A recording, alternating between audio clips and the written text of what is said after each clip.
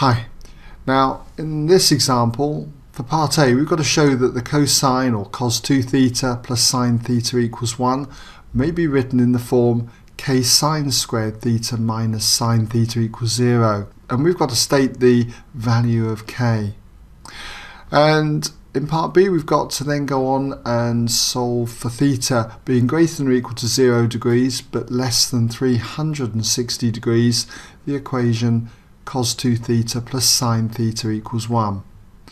So if you'd like to have a go at this, give you a moment just to pause the video. Okay, well, for part A, let's just mark it in there, we've got the cosine of 2 theta plus sine theta equals 1. And what we've got to do then is turn it into an equation involving just sine theta. And we've got to therefore modify this term here. Now, the cosine of 2 theta is exactly the same as 1 minus 2 sine squared theta. You should be familiar with this particular identity. Often see it as cos 2a equals 1 minus 2 sine squared a. So then we've got the next term here, plus sine theta, and that equals 1. And if we subtract 1 from both sides, then the 1's will give us 0. And then if I add 2 sine squared theta to both sides and subtract sine theta from both sides, I end up with 2 sine squared theta minus sine theta equals 0. And that is what we had to show, something of this form. And we've got that. You can see that the k has to be the 2. So we can say that therefore k equals 2. Now in part B, we've got to go on to solve this equation. Well, if we were given a trigonometric equation to solve, what we would normally want to do is try and get it in the same trig function. And that was really the purpose of the first part. We've seen that we've got it in the same trig function sine theta. It's this equation where k is 2. So we can say that therefore 2 sine squared theta minus sine theta must equal 0. And what you'd want to do next in an equation like this is to factorise it. If we factorise it, it's got a common factor of sine theta. So we pull that out the front of a bracket, and inside here we'd have 2 sine theta and then minus 1. And that equals 0. So that would lead to each factor being equal to 0. Sine theta would equal 0, or we'd have the other factor 2 sine theta minus 1 that would equal 0.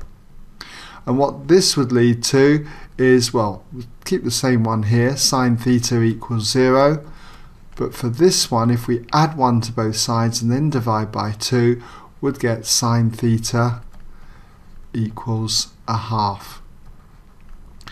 Don't make the mistake, by the way, at this point here of dividing through by sine theta, leaving you with just 2 sine theta minus 1 equals 0.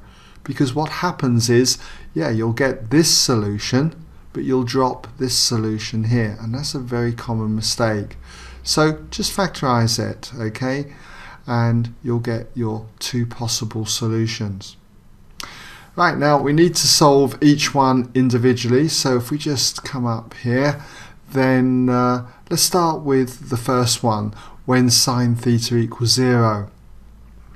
So when sine theta equals 0, for something like this, when I get sine theta equals 0 or 1, same with cos theta equaling 0 or 1, I tend to draw a sketch graph. Okay, you've got another method called the quadrant method, but and it's up to you which one you use, but I actually prefer drawing a graph for this type of question.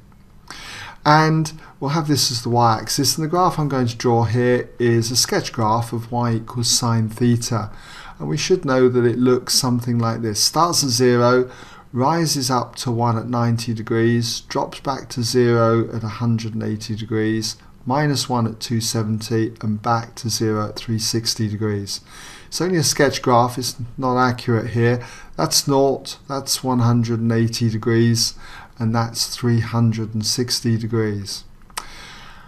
So it rises to 1 and drops down to -1 there.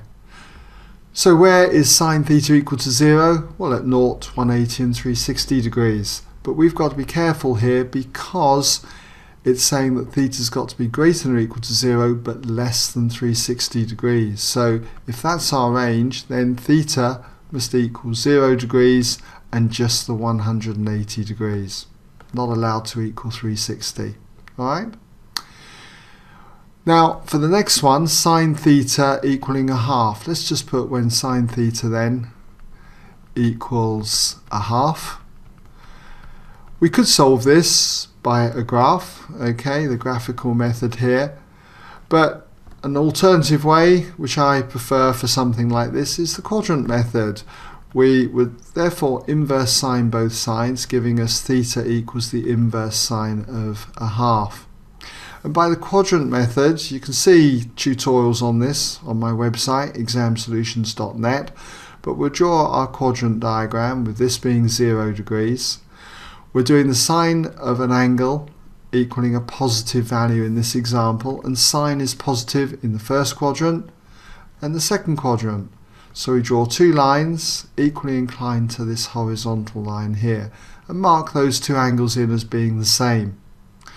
And a possible solution for theta is starting from here, turning to the first blue line.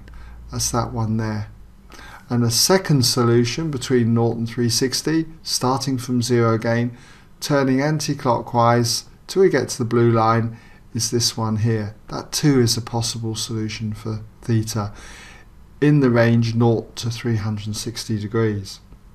Now when you inverse sine a half, make sure you're in degrees mode on your calculator, but what you'll find you get is that theta equals 30 degrees.